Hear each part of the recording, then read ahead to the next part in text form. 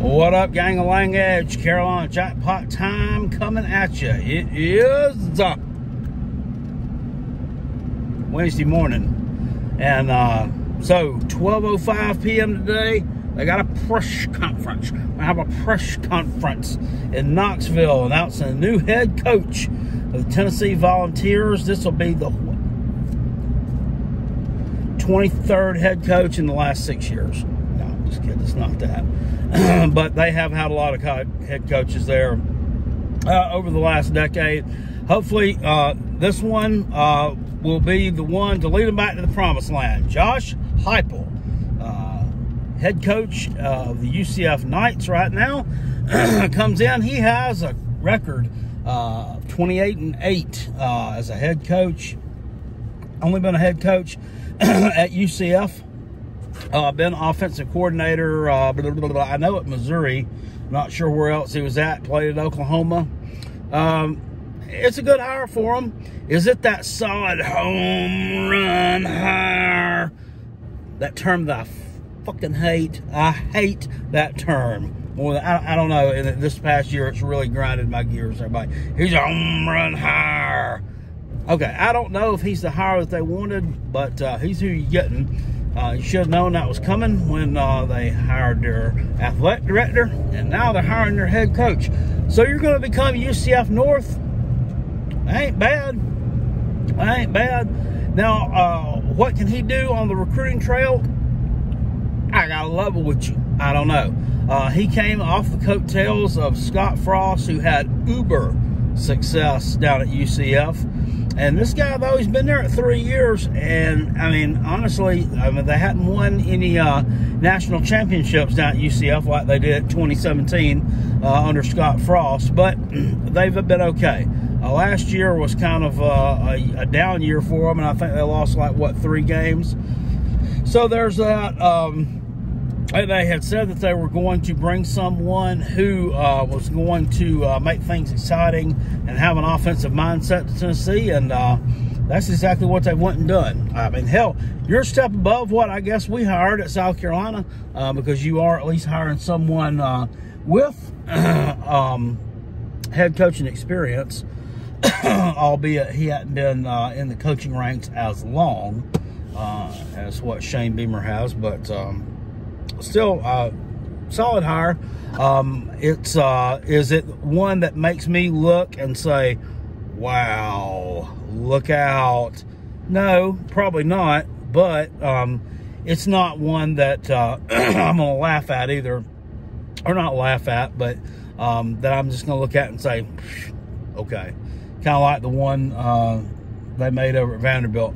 It's just like, you know, I already said Vanderbilt fired Derek Mason, and he turned around and hired another Derek Mason, another defensive coach. I mean, what are you doing? At least Tennessee is stepping out of the box, getting away from the defensive-minded coach and going after the offensive-minded coach. What kind of a moral compass does he have? I don't know. I hope that he's got a very strong moral compass, because he's going to need one there to get that place turned around and get things cleaned up. Got a lot of cleaning up to do. I think we all know that. Like, what, 50 level 1 violations they're talking about, and umpteen level 2 violations. Now, that's not a good situation. He's probably not going to be making bowl for a while. And whether they like it or not, they're the worst team in the SEC, right? I mean, you are, and it's nothing that you've done.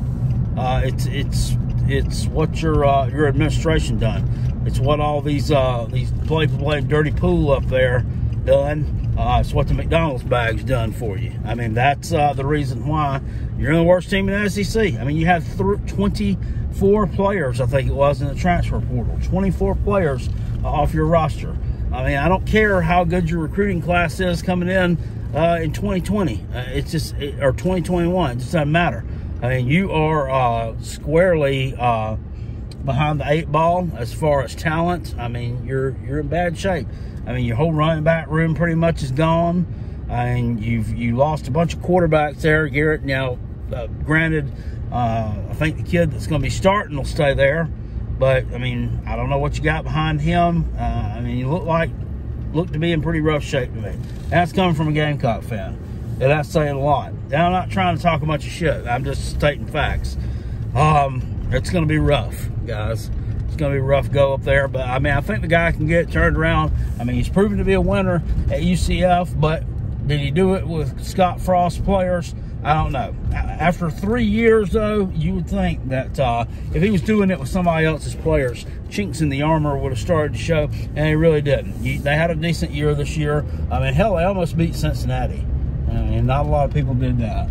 So there's a lot of reason for optimism in I always said optimism in Oxville.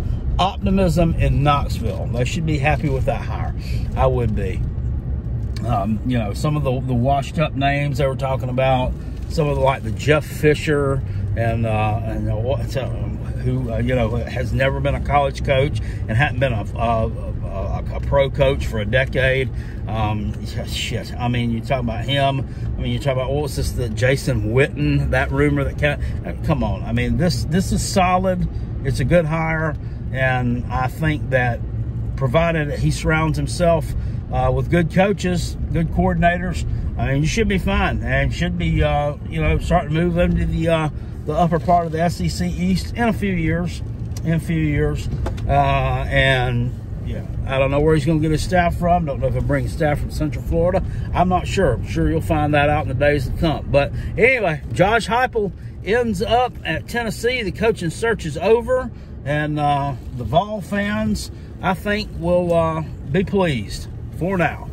All right, guys, I'll see y'all later. If you enjoyed this video, please hit it with a thumbs up. Please subscribe to the Carolina Jackpot channel. We've been cranking out them college football videos all year long. I'll see y'all later, guys. Thanks. Appreciate you. Peace. I'm out. Go Gamecocks. Go Coach. Be bye.